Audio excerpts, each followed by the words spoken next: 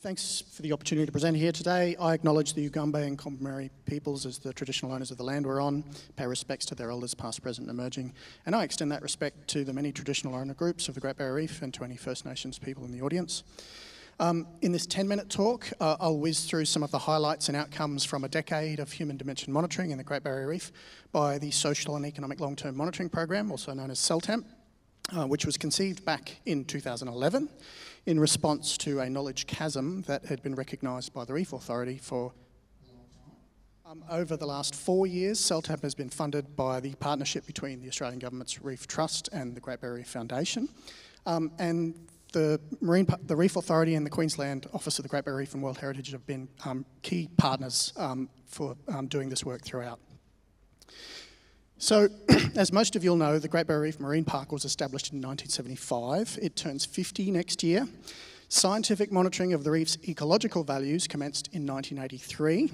So the AIMS Long-Term Monitoring Program, or LTMP, is the most comprehensive and extensive record of coral status on any reef ecosystem, according to their website.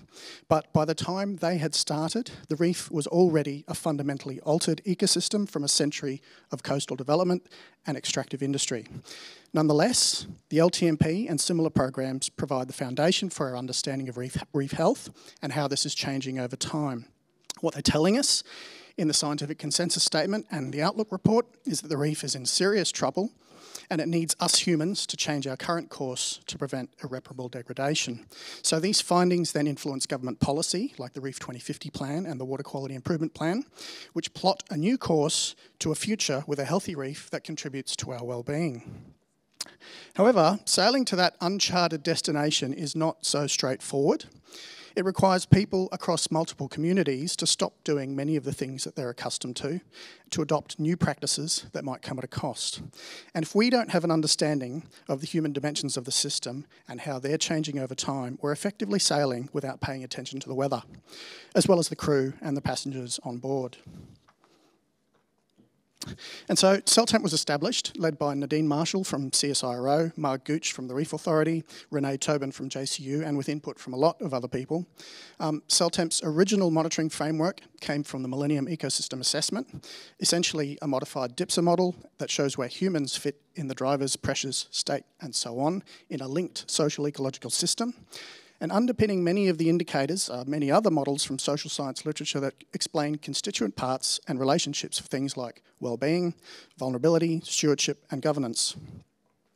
SELTMP's data is mostly from large-scale surveys of different reef communities. Prior to COVID, we had teams of researchers deployed across coastal towns, armed with iPads, maps, and Minties, surveying people face-to-face. In 2021, we switched to online surveys and expanded our spatial footprint to include residents further from the coast in the wider catchment. And over a 10-year period, SELTMP has engaged with more than 22,000 respondents who've shared with us their values, uses, perceptions and attitudes across more than 100 metrics relevant to the reef and catchment. So for the rest of this talk, I'll skim over some of the insights and contributions that have come from SELTMP over the last decade. So, from our 2013 baseline data, a paper led by Jeremy Goldberg quantified the importance of the Great Barrier Reef as a cultural icon for Australians. Before then, we all knew intuitively that it was important, but surprisingly, this was the first study to show empirically that the reef inspires Australians around the country, instills a sense of pride and responsibility to protect it, and that climate change is perceived to be its biggest threat. Several other papers that came from that baseline dataset contributed to an improved understanding of the dependency of people on the reef and different communities' sensitivity to environmental change, varying levels of trust in different reef institutions between different community groups, the relationship between peoples and different groups' trust and their perceptions of equity and legitimacy of reef governing bodies, the relationship between people's environmental values and attitudes, including pride and identity associated with the reef and their pro-environmental behaviours, the role that reef tourism operators play in communicating the threat of climate change to reef visitors. Now, that study described an ingrained hesitancy across the industry to even mention climate change. That was a decade ago, and since then, there's been a cultural shift, and today most tour operators and guides are strong advocates for climate action. Not all. Looking at values associated with the reef among local, national and international communities, a paper led by Georgina Gurney described how place attachment can bridge geographic and social boundaries and how communities of attachment might be leveraged to foster transnational stewardship movements. And finally, Mark Gooch led a synthesis paper that described the importance of human dimension monitoring for reef management and the value of different types of indicators and how this monitoring integrates with targets and objectives in the Reef 2050 plan. So, moving forward in time, the summers of 2016 and 2017 had a profound effect on the reef and on communities and led to a major shift in reef policy.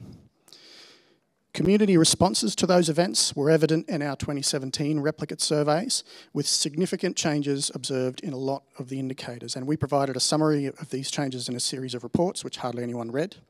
But in a few papers that did generate some interest, we zoomed in on people's emotional responses to the coral bleaching and a shift in their climate risk perceptions. So a paper led by Nadine Marshall coined the term reef grief and made an important empirical contribution to emerging literature on ecological grief, which is associated with the loss or degradation of natural ecosystems and affects our mental health and well-being. And papers led by Alaric Tholt and I explored how a high-profile climate risk event and its media representations contributed to a major shift in public perceptions about the immediacy of the climate threat. Fast forward a few more years and there's been lots more change across almost every aspect of the social-ecological system and our daily lives. In terms of reef protection and management, we've transitioned into a new paradigm of ecological interventions, and we've seen investment into expanded human dimension monitoring, which is great. Along with SELTMP's continuation, there are 3 new programs initiated to better understand and monitor reef uses and benefits, stewardship and governance. SELTMP underwent some redesign work to make it more fit for purpose, which is assessing progress towards Reef 2050 objectives. But we added a module that partners with the 5 regional report cards of the Great Barrier Reef region to monitor human dimensions of catchments and coastal waterways. And while the reef tourism industry was suffering its worst years on records thanks to COVID, we investigated factors that contribute to its resilience and adaptive capacity that can be monitored in future. So what is SELTMP showing us lately? So I don't have much time left, but I've picked 2 figures to show you from our latest core module report. One finding is that public climate risk perceptions have changed again, but instead of increasing public awareness and recognition of the immediacy of the threat, we've observed growing climate skepticism among residents who live in the Great Barrier Reef region.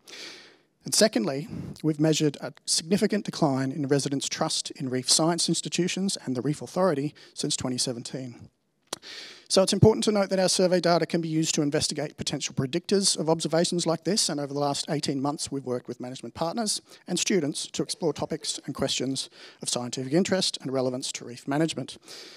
So those in-depth studies include one that was just published in the journal PLOS ONE about understanding and engaging with communities in the Great Barrier Reef region that are mistrustful of reef and water quality science, and my esteemed colleague Danny Nemhart presented preliminary results from this study at last year's symposium in Cairns. And I'm delighted that at this symposium today, other esteemed colleagues are presenting 3 new studies that have drawn on SELTMP data. So this morning we heard one on social licence for different types of reef protection initiatives led by Ingrid Nashwitz. I'm hoping we'll hear one soon from Melissa Hampton-Smith on procedural equity and public perceptions of fairness in reef decision making.